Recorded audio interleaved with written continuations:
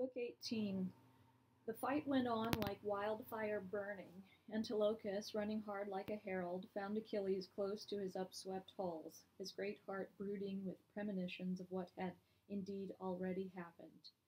This looks bad, all these Greeks with their hair in the wind, stampeding off the plain and back to the ships.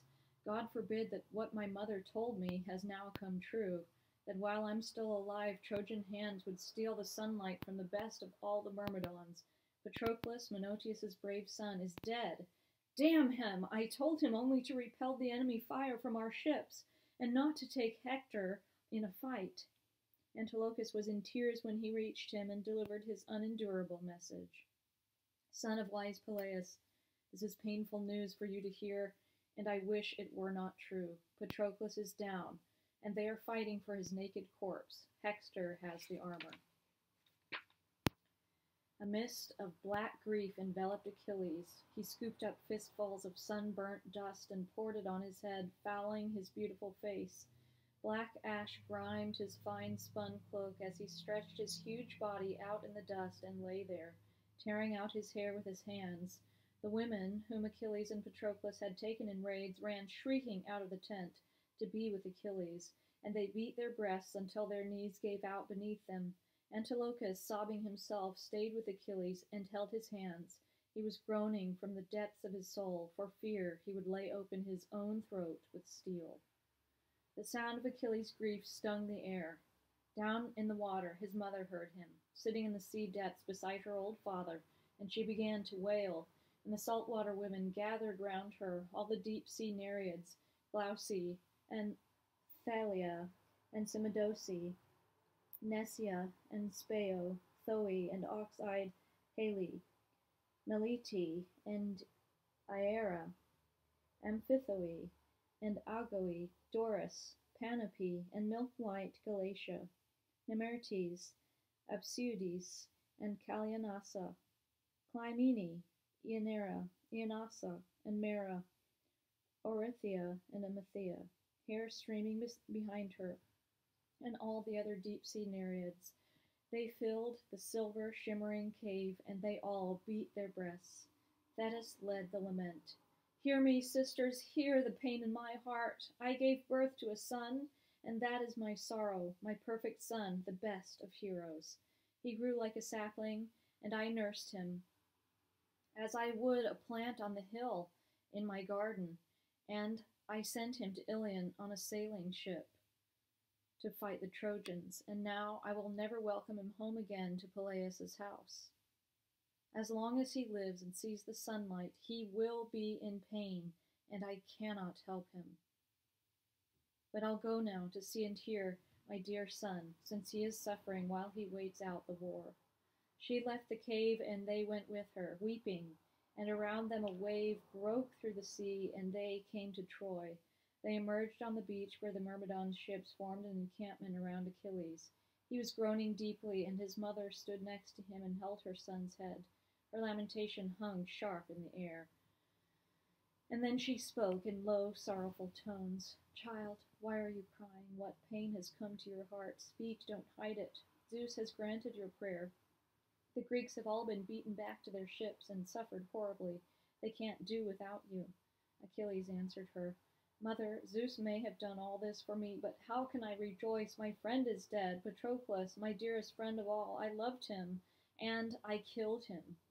And the armor Hector cut him down and took off his body, the heavy, splendid armor, beautiful to see, that the gods gave to Peleus as a gift on the day they put you to bed with a mortal. You should have stayed with the saltwater women, and Peleus should have married a mortal, but now it was also you would suffer pain for your ravaged son. You will never again welcome me home, since I no longer have the will to remain alive among men, not unless Hector loses his life on the point of my spear and pays for despoiling Menoetius' son. And Thetis in tears said to him, I won't have you with me for long, my child, if you say such things. Hector's death means yours. From under a great weight Achilles answered, Then let me die now. I was no help to him when he was killed out there. He died far from home, and he needed me to protect him. But now, since I'm not going home and wasn't a light for Patroclus or any of the rest of my friends who've been beaten by Hector, but just squatted by my ships, a dead weight on the earth, I stand alone in the whole Greek army when it comes to war, though some do speak better. I wish all strife could stop, among gods and among men, and anger too. It sends sensible men into fits of temper. It drips down our throats, sweeter than honey, and mushrooms up in our bellies like smoke. Yes, the warlord Agamemnon angered me, but we'll let that be, no matter how it hurts, and conquer our pride because we must. But I'm going now to find the man who destroyed my beloved, Hector. As for my own fate, I'll accept it whenever it pleases Zeus and the other immortal gods to send it. And the other, not even Heracles could escape his doom. He was dearest of all to Lord Zeus, but fate and Hera's hard anger destroyed him. It is true that I have a fate like his, then I too will lie down in death. But now to win glory and make some Trojan woman or deep-breasted Dardanian matron wipe the tears from her soft cheeks, make her sob and groan. Let them feel how long I've been out of the war. Don't try out of love to stop me. I won't listen. And Thetis, her feet silver on the sand. Yes, child, it's not wrong to save your friends when they are beaten to the brink of death. But your beautiful armor is in the hands of the Trojans, the mirrored bronze. Hector himself has it on his shoulders. He glories in it. Not for long, though. I see his death is near. But you, don't dive into the red dust of war until with your own eyes you see me returning. Tomorrow I will come with the rising sun, bearing beautiful armor from Lord Hephaestus. Thetis spoke, turned away from her son, and said to her saltwater sisters, Sink now into the sea's wide lap, and go down to our old father's house, and tell him all this. I am on my way up to Olympus to visit Hephaestus, the glorious smith, to see if, for my sake, he will give my son glorious armor. As she spoke, they dove into the waves, and the silver-footed goddess was gone off to Olympus to fetch arms for her child. And while her feet carried her off to Olympus, Hector yelled, a yell so blood-curdling and loud it stampeded the Greeks all the way back to their ships beached on the Hellespont's shore. They could not pull the body of Patroclus out of javelin range, and soon Hector, with his horses and men, stood over it again. 3 times Priam's resplendent son took hold of the corpse's heel and tried to drag it off, bawling commands to his men. 3 times the 2 Ajaxes put their heads down, charged, and beat him back. Unshaken, Hector sidestepped, cut ahead, or held his ground with a shout, but never yielded an inch. It was like shepherds against a starving lion, helpless to beat it back from a carcass. The 2 Ajaxes, unable to rout the son of Priam from Patroclus's corpse. And Hector would have, to his eternal glory, dragged the body off, had not Iris stormed down from Olympus with a message for Achilles, unbeknownst to Zeus and the other gods. Hera had sent her, and this was her message. Rise, son of Peleus, most formidable of men. Rescue Patroclus, for whom a terrible battle is pitched by the ships, men killing each other, some fighting to save the dead man's body, the Trojans trying to drag it back to windy Ilion. Hector's mind already is bent on this. He means to impale the head on Troy's palisade after he strips off its skin. And you must lie there? Think of Patroclus becoming a rag bone for dogs. Shame to your dying day if his corpse is defiled. The shining sprinter answered her. Iris, which god sent you here? And Iris, whose feet are wind, responded. None other than Hera, Zeus's glorious wife, but Zeus on high does not know this, nor do any of the immortals on snow-capped Olympus. And Achilles the great runner, how can I go to war? They have my armor, and my mother told me not to arm myself until with my own eyes I see her come back with fine weapons from Hephaestus. I don't know any other armor that would fit, unless maybe the shield of Telamonian Ajax, but he's out there in the front ranks, I hope, fighting with his spear over Patroclus dead. Windfoot Iris responded, we know very well that they have your armor. Just go to the trench and let the Trojans see you. One look will be enough. The Trojans will back off out of fear of you, and this will give the Greeks some breathing space, what little there is in war. Iris spoke and was gone, and Achilles, whom the gods loved, rose. Around his mighty shoulders Athena threw her tasseled aegis, and the shining goddess haloed his head with a golden shroud that shot flames from its incandescent glow. smoke rising from the pure upper air from a besieged city on a distant island. Its soldiers have fought hard all day, but at sunset innumerable they light innumerable fires so that their neighbors in other cities might see the glare reflect off the sky and sail to their help as allies in war. So too the radiance that flared from Achilles' head and up to the sky. He went to the trench away from the wall, and the other Greeks, out of respect for his mother's tense command. Standing there, he yelled, and behind him Pallas Athena amplified his voice, and shock waves reverberated through the Trojan ranks. You have heard the piercing sound of horns when squadrons come to destroy a city. The Greek's voice was like that, speaking bronze that made each Trojan heart wince with pain. And the combed horses shied from the chariots, eyes wide with fear, and their drivers went numb when they saw the fire above Achilles' head, burned into the sky by the gray-eyed one. 3 times Achilles shouted from the trench. 3 times the Trojans and their confederates staggered and reeled, 12 of their best lost in the crush of chariots and spears. But the Greeks were glad to pull Patroclus' body out of range and placed it on a litter. His comrades gathered around weeping, and with them Achilles, shedding hot tears when he saw his loyal friend stretched out on the litter, cut with sharp bronze. He had sent him off to war with horses and chariot, but he never welcomed him back home again. And now the ox-eyed Lady Hera sent the tireless, reluctant sun under the horizon into ocean's streams, its last rays touching the departing Greeks with gold. It had been a day of brutal warfare. After the Trojans withdrew from battle, they hitched their horses from the chariots and held an assembly before thinking of supper. They remained on their feet, too agitated to sit, terrified, in fact, that Achilles, after a long absence, was back. Polydamas was the first to speak, prudent, son of Panthous, the only Trojan who looked both ahead and behind. This man was born the same night as Hector, and was his comrade. As good with words as Hector was with a spear, he had the best interests at heart when he spoke. Take a good look around, my friends. My advice is to return to the city and not wait for daylight on the plain by the ships. We are far from our wall. As long as this man raged against Agamemnon, the Greeks were easier to fight against. I, too, was glad when I spent the night by the ships, hoping we would capture their upswept hulls. That hope has given way to a terrible fear of Peleus' swift son. He is a violent man, and will not be content to fight on the plain where Greeks and Trojans engage in combat. It is for our city he will fight, and our wives. We must go back. Trust me, this is how it will be. Night is holding him back now, immortal night, but if he finds us here tomorrow, when he comes out in his armor in daylight, then you will know what Achilles is. And you will be glad to be back in sacred Ilion. If you make it back, and are not one of the many Trojans the dogs and vultures will feast upon. I hope I'm not within earshot, but if we trust my words as much as it may gall, we will camp tonight in the marketplace, where the city is protected by its towers, walls, and high gates, closed with bolted, polished doors. At dawn, we take our positions on the wall, in full armor, and so much the worse for him if he wants to come out from the ships and fight us for our wall. He will go back to the ships after he has done enough of parading his high-necked prancers in front of the city. He will not have the will to force his way in.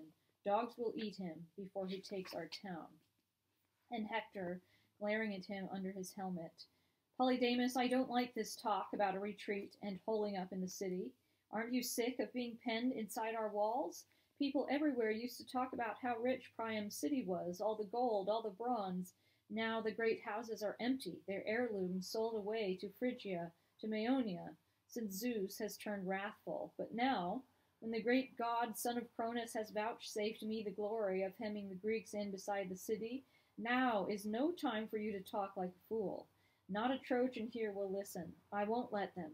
Now hear this. All troops will mess tonight with guards posted and on general alert. If any of you are worried about your effects, you can hand them over for distribution. Better our men should have them than the Greeks.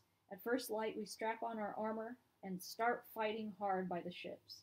If Achilles really has risen up again and wants to come out, he'll find it tough going, for I will be there.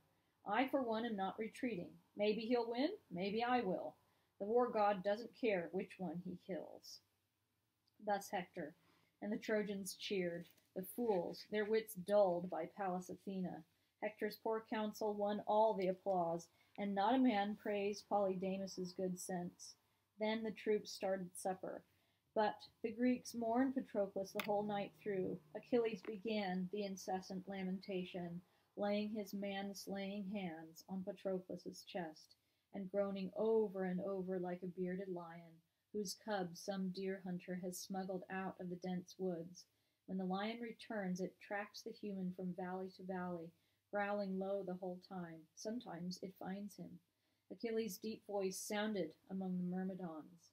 It was all for nothing, what I said that day when I tried to hearten the hero Menoetius, telling him I would bring his glorious son home to Epous with his share of the spoils, after I had sacked Iliad.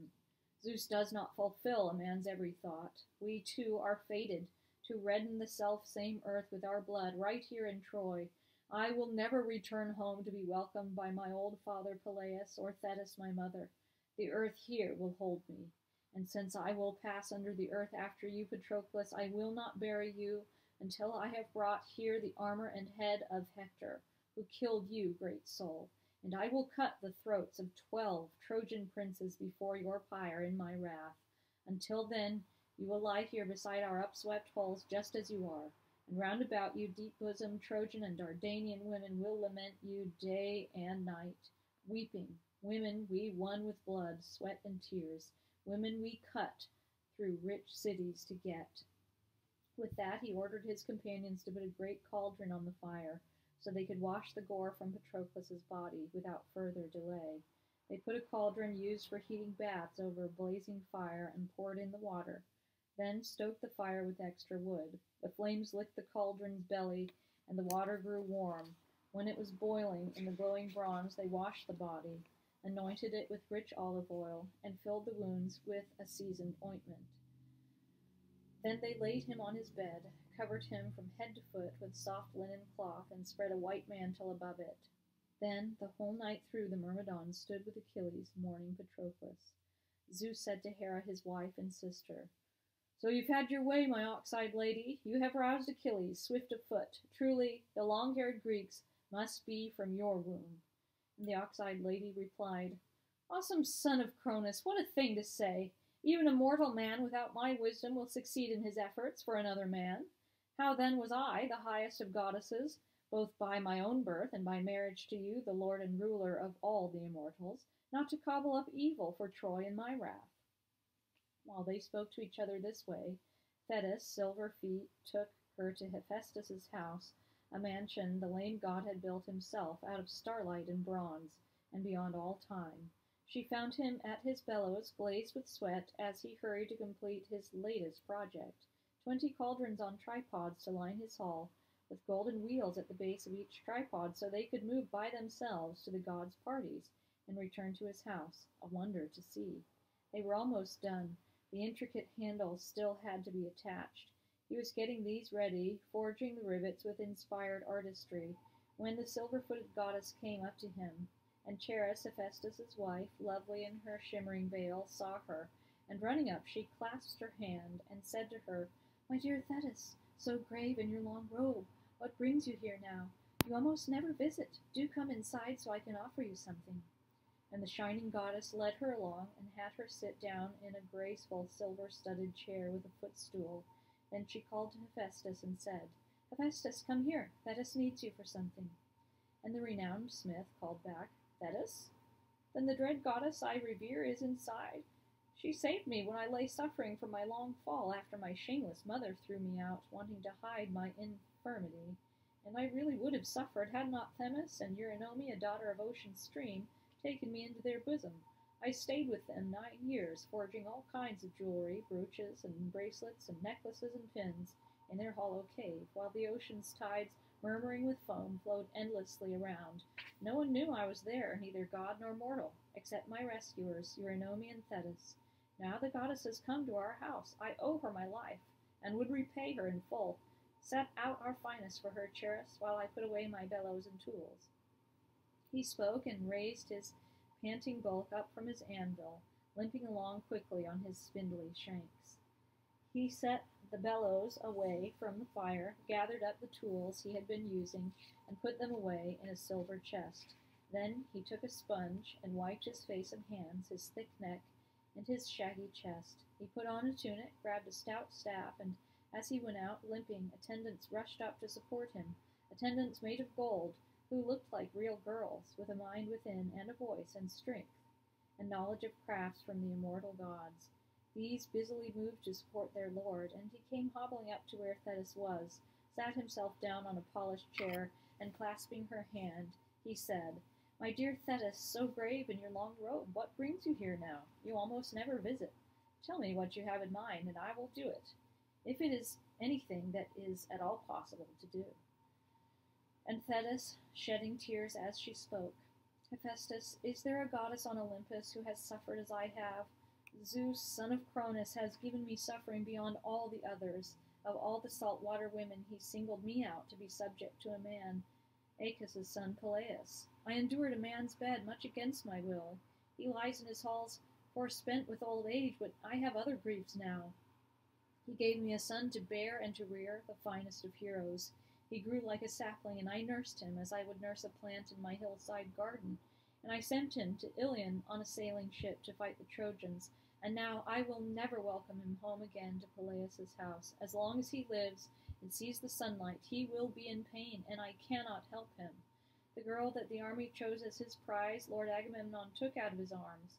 He was wasting his heart out of grief for her, and now the Trojans have penned the Greeks in their beachhead camp, and the Argive elders have petitioned him with a long list of gifts. He refused to beat off the enemy himself, but he let Patroclus wear his armor and sent him into battle with many men. All day long they fought by the Scaean gates, and would have sacked that city that very day, but after Menoetius' valiant son had done much harm, Apollo killed him in the front ranks and gave Hector the glory. So I have come to your knees to see if you will give my son, doomed to die young, a shield and helmet, a fine set of greaves, and a corslet too.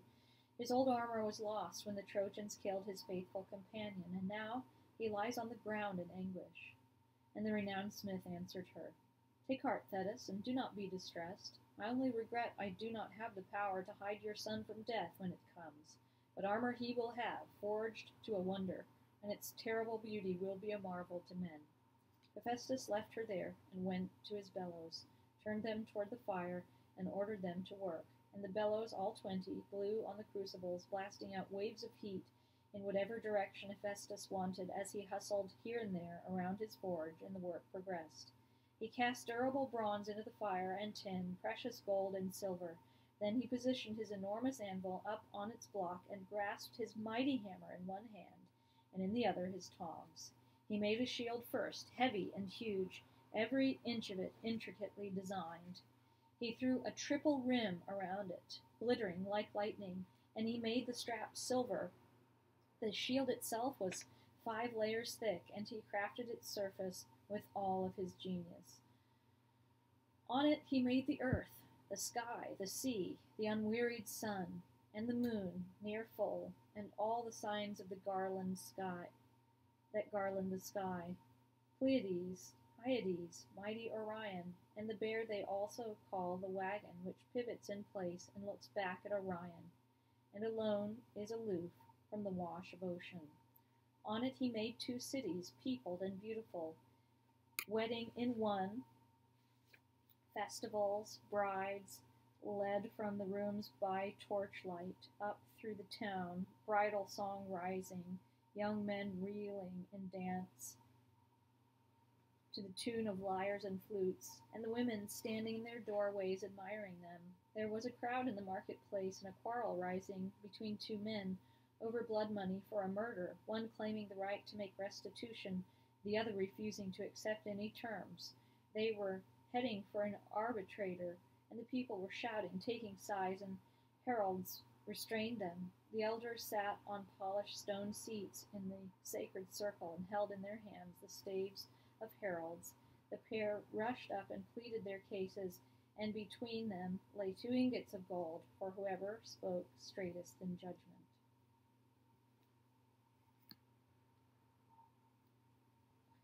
Around the other city, 2 armies of glittering soldiery were encamped. Their leaders were at odds.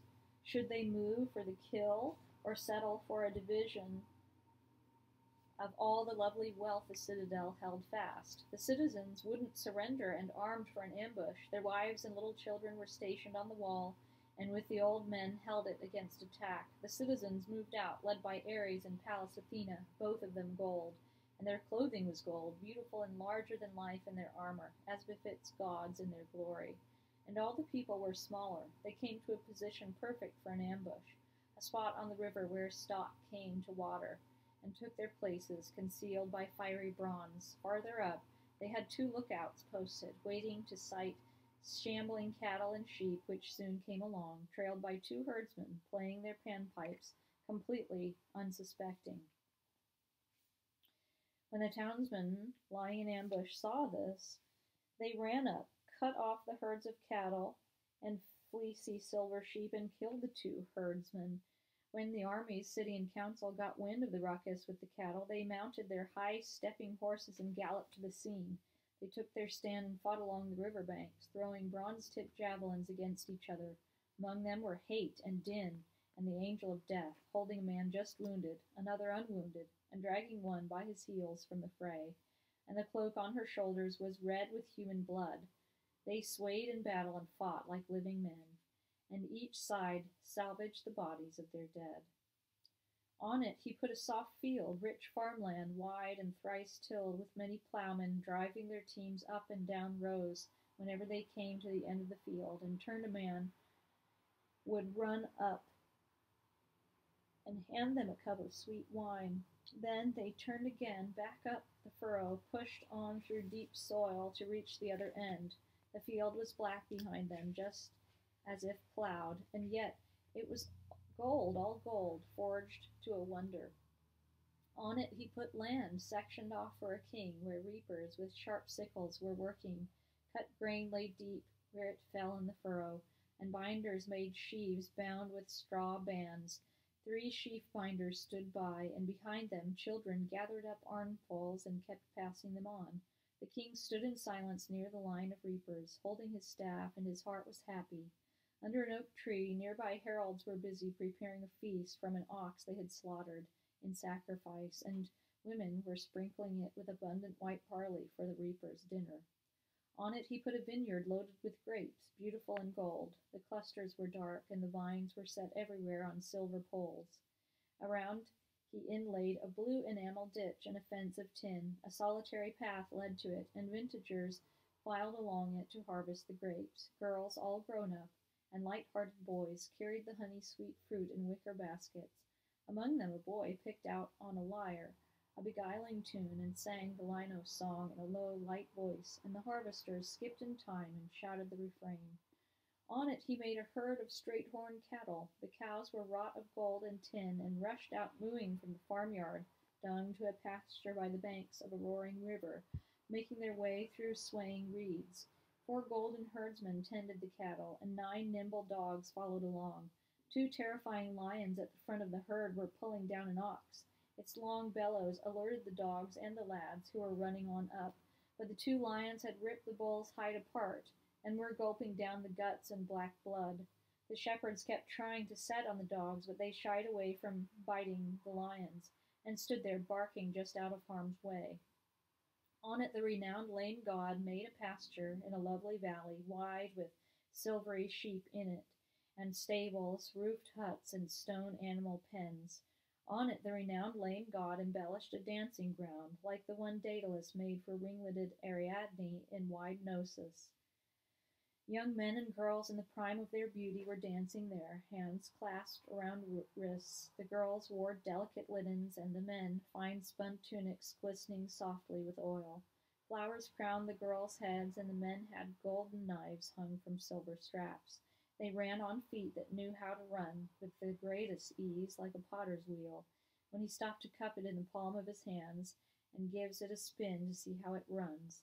Then they would run in lines that weaved in and out. A large crowd stood around the beguiling dance, enjoying themselves, and two acrobats somersaulted among them on cue to the music. On it he put the great strength of the river ocean, lapping the outermost rim of the massive shield. And when he had wrought the shield, huge and heavy, he made a breastplate gleaming brighter than fire, and a durable helmet that fit close at the temples, lovely and intricate, and crested with gold. And he wrought leg armor out of pliant tin. And when the renowned lame god had finished this gear, he sat down before Achilles' mother, and she took off like a hawk from snow-capped Olympus, carrying armor through the sky like summer lightning.